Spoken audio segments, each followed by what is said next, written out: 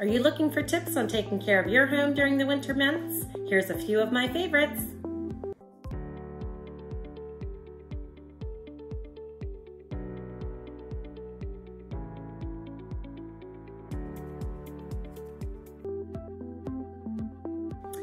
I recommend that during the winter, that's a great time for you to do a thorough cleaning of your laundry machine, your washing machine, and there are special tablets you can get. I'm gonna link to those down below so that you can find them as well. It's a great way to keep up with the maintenance of your machine and keep it running well for a long time.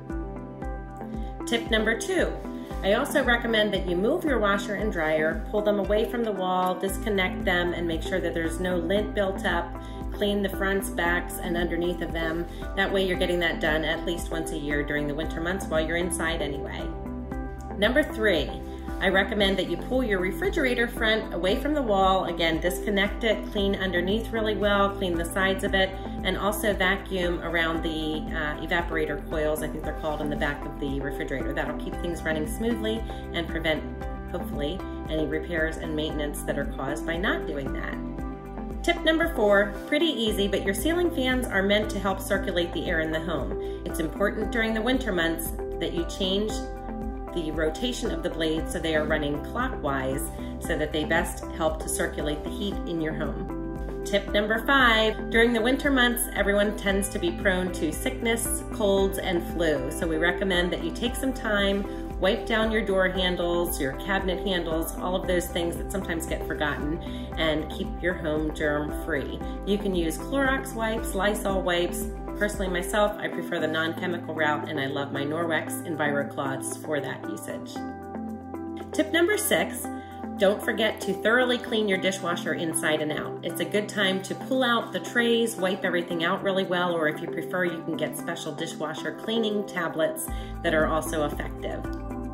Tip number 7, take a good look at your cabinetry in your kitchen and your bathrooms. It's a great time to wipe that down, thoroughly clean all of the exterior surfaces. Again, they sometimes get forgotten, and it's a great time while you're inside over the winter months to pay attention to those details and clean them up real well. Tip number 8, it's recommended that you flush your water heater to remove all the sediment at least once per year, and wintertime is a great time for that. I'm going to put a link for that in the description below in case you need instructions and help on doing that. And again, that's a great wintertime project. Tip number 9, great time to be doing a thorough cleaning of your bathtubs and showers.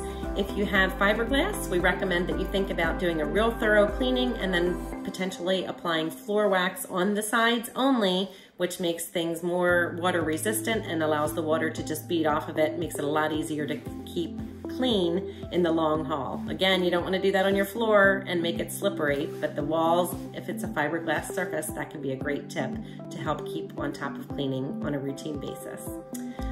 Another tip that we recommend for winter maintenance is looking at all of the walls throughout your home. Check for any areas that need some touch-up spackle and or painting and or a good cleaning to remove fingerprints, etc. throughout your home.